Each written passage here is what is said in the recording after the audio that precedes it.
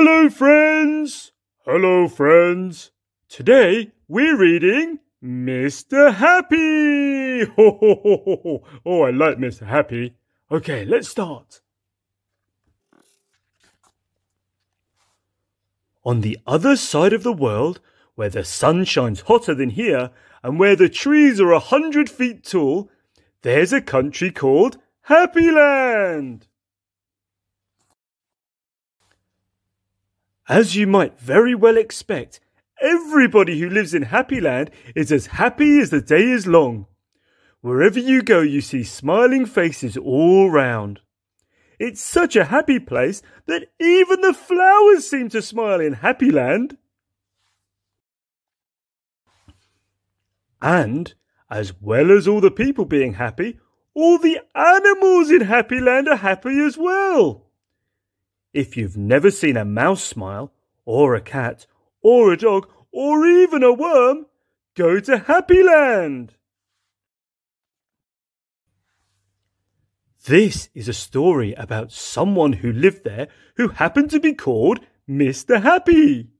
Mr. Happy was fat and round and happy. Look, there's Mr. Happy. Isn't he happy? Oh, I like him. He lived in a small cottage beside a lake at the foot of a mountain and close to a wood in Happy Land. One day, while Mr. Happy was out walking through the tall trees in those woods near his home, he came across something which was really rather extraordinary.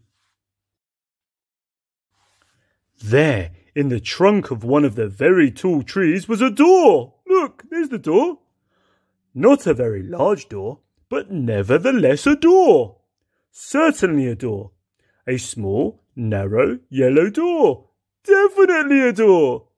I wonder who lives here, thought Mr. Happy to himself, and he turned the handle of that small, narrow, yellow door. The door wasn't locked, and it swung open quite easily. Just inside the small, narrow, yellow door was a small, narrow, winding staircase leading downwards. Mr. Happy squeezed his rather large body through the rather thin doorway and began to walk down the stairs. The stairs went round and round and down and down and round and down and down and round. Eventually, after a long time, Mr. Happy reached the bottom of the staircase. He looked around and saw, there in front of him, another small, narrow door. But this one was red! Look, there's the red door. Mr. Happy knocked at the door. Knock, knock, knock. "Who's there?" said a voice. A sad, squeaky sort of voice. "Who's there?" Mr. Happy pushed open the red door slowly, and there, sitting on a stool, was somebody who looked exactly like Mr. Happy, except that he didn't look happy at all. In fact, he looked downright miserable. Oh, look, he looks so unhappy. He looks miserable.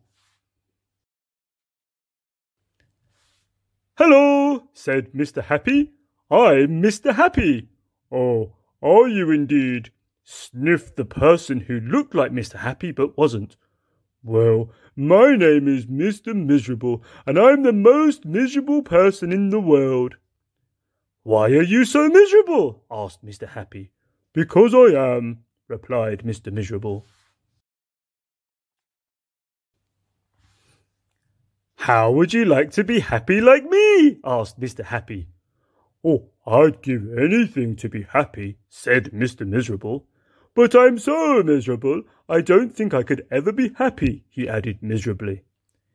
Mr. Happy made his mind up quickly. "Follow me," he said. "Where to?" asked Mr. Miserable.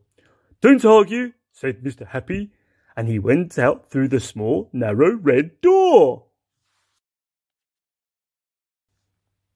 Mr. Miserable hesitated and then followed. Up and up the winding staircase they went. up and round and round and up and round and round and up until they came out into the wood. "Follow me," said Mr. Happy again, and they both set off through the wood back to Mr. Happy's cottage. Oh, look, there's Mr. Happy and there's Mr. Miserable. Oh, they're in Happy Land. Mr. Miserable stayed in Mr. Happy's cottage for quite some time, and during that time the most remarkable thing happened. Because he was living in Happy Land, Mr. Miserable ever so slowly stopped being miserable and started to be happy. His mouth stopped turning down at the corners. And eventually, Mr. Miserable did something that he'd never done in his whole life. He smiled! And then he chuckled, which turned into a giggle, which became a laugh. A big, booming, hearty, huge, giant, large, enormous laugh! And Mr. Happy was so surprised that he started to laugh as well, and both of them laughed and laughed and laughed. They laughed until their sides hurt and their eyes watered. Oh, look, he's laughing.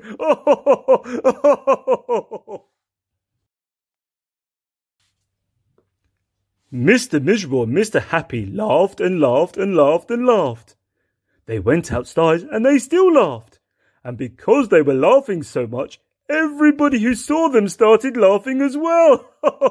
Even the birds in the tree started to laugh at the thought of somebody called Mr. Miserable who just couldn't stop laughing. Oh, shall we find the bird in the tree who's laughing? Oh, excuse me, Mr. Stegosaurus. Yes, can you move your foot? Okay. There! There's the bird.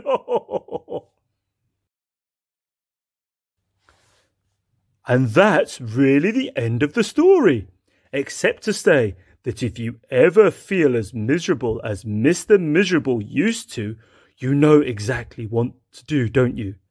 Just turn your mouth up at the corners. Go on. Oh, I love that story. I thought you might. So if I'm ever sad or miserable, I'm just going to turn my mouth up at the corners and start smiling and laughing. Oh, oh yes, it's so much fun. Okay, we're going to go now. Okay, I hope you enjoyed being with us today, friends. I hope you enjoyed our story. Oh yes, see you again soon. Okay, bye.